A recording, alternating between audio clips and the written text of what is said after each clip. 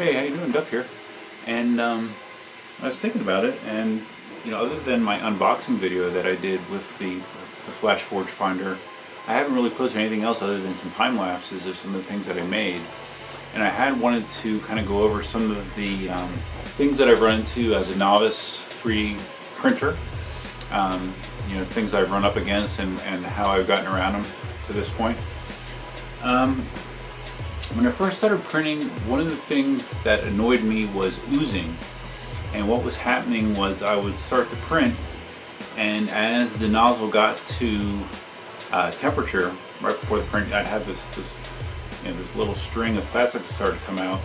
And it seemed odd to me, but really I got around that just by some procedural changes.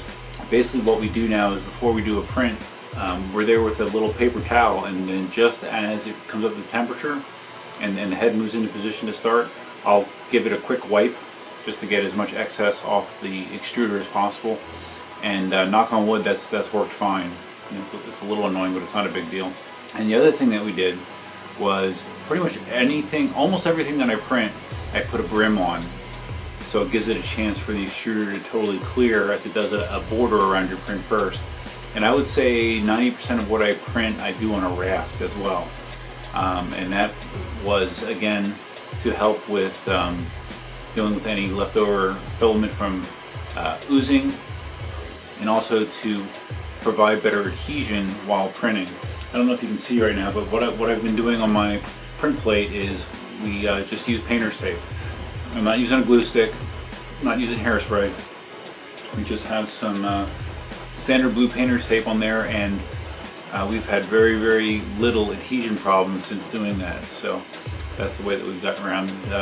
Because when I printed a few things earlier, I did have some issues with some lifting and that kind of stuff, and I think the raft really helps with that as well, because it gives you a good solid layer, lays down a lot of material, so you get good adhesion. So if you're having adhesion problems, I would recommend doing a raft. As far as the slicer, the Flash Print 3D slicer that comes with the FlashForge Finder, I think it's pretty good. I haven't really had a problem with it. Intuitive enough that I figured out how to do basic things like resizing, moving. Some models for the Widowmaker gun that we printed, I actually had to slice the pieces in order to print them. I had to slice them into 2 pieces because they were too big for the print area. So that was something that I learned to do in Flash Print, and it was not very hard. Trying to think, we printed a bunch of stuff. I mean, the biggest is the Widowmaker gun, which I'll put a picture of it here. It was between 30 and 40 pieces, I think. And printing it took days and days and days, and Cindy's has spent days, if not weeks, assembling everything, smoothing it, painting it. So it looks really good now, but it was a lot of work. I printed some just little trinkety things. I printed a statue of Arthas from World of Warcraft, the Lich King. I printed a lot of functional things. I printed a mud guard for my electric unicycle. I've printed phone case. I've printed a phone stand that I use at work to hold my phone at an angle where I can see it while it's charging while at work. I printed a lampshade. I printed a spool holder here. And I've even started to print parts for the next 3D printer that I'm getting. And I haven't really mentioned that anywhere, but I'm getting I ordered one of the CR10s. And what attracted to me to that printer was, if you look on the internet, it's all over the place. Because it's a combination of size, the print area size is just huge. It's something like 12 inches by 12 inches by 16 inches high, which is a huge, huge print volume. And the components are relatively reliable, easily modelable, and people are just loving it because the printer only costs around $400. It's $100 less than what I paid for the Finder. So that's kind of shocking. So I'm very interested in seeing what's going to happen once I get that.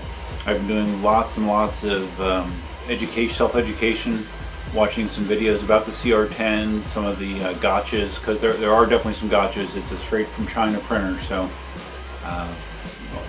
there's almost always issues with quality control when you have a China product, it seems. So I think I have a pretty good handle on that, and I'll be sure to cover it when I do receive the printer. But I'm looking forward to it. It'll allow me to print some really, really cool things, some big things. It has a heated bed, so I have an option to do ABS, although I probably would have to enclose the printer somehow to do that. So I'm looking forward to doing all that kind of stuff, but that's down the road. I ordered it a week ago, week and a half, and from what I understand, there's a pretty good back order, so I'm not sure exactly when I'm going to get it. I'm trying to think, as far as the Finder, what else I've run into. Oh, last night I had to clean the extruder for the first time. It seemed like some filament was jammed in there. I did a filament change and I couldn't get it to totally clear the nozzle, so I had to take it apart. Basically, you take the cover off, and then there's 2 screws that hold the motor on that drives the filament. Pull that out, and that gives you access to the tube that goes into the nozzle, the hot end. And and this is all using tools that come with the Finder. I was able to push the remaining filament through and then load some new stuff. So it wasn't hard, and it was a good experience, because anyone that does 3D printing will tell you that there's no way that you can avoid having to clear a jammed nozzle. That's a very common problem. As far as the bed leveling, I like the auto leveling feature on this, or well, it's not auto leveling, sort of. It has an electric sensor that tells you when you're at level, and maybe it's just me, but I haven't really had to level it much at all. I've just been kind of printing stuff, and I haven't noticed that I've had any problems, so I haven't re-leveled the bed. You'll see some people that talk about leveling the bed every 3 prints or 5 prints. I haven't, so I guess my theory is if it's not broke, don't fix it. You know, if it's printing fine, I'm going to leave it like that. So yeah, so I'm not a big bed leveler. But yeah, other than that, I'm really, really pleased with the Finder.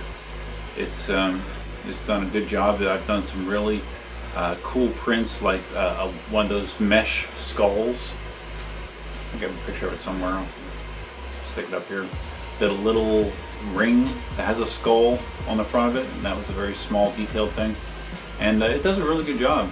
I haven't had to mess with the settings. It's not like I tweak the settings for every print usually. Only if I download something off Thingiverse and it tells me to use specific settings, I'll change it. But otherwise, I've just been running pretty much the same settings. I think it's like 10% infill and 0.3 millimeter layers, I think. That's what I print most stuff in, and it seems to be working okay. So that's it. I'm trying to think of anything else. Not really. You can't see it from this side, but I have a security camera pointed at my 3D printer. My house DVR is in here, so it's very easy to add a camera, so I can actually check on the status of prints on my phone anywhere I have a web browser.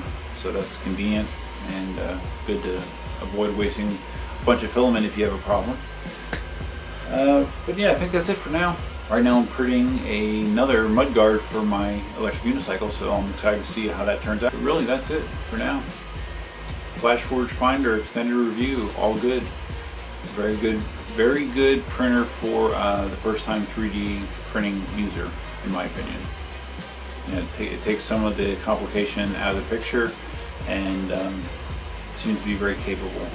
Really, the only negative I see is that the print area seems a little on the small side to me. It's 140 millimeter square, so somewhat limiting, but you can still do a lot of stuff. Like if you know, if I told you it was 140 millimeter print area, and you look at that gun that we printed, I would have told you that would have been next to impossible, but it's possible. So that's it.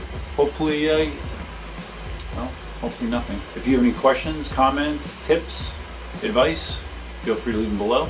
If you're a first-time visitor to the channel, or just maybe have never gotten around to subscribing, please take a moment to like and subscribe.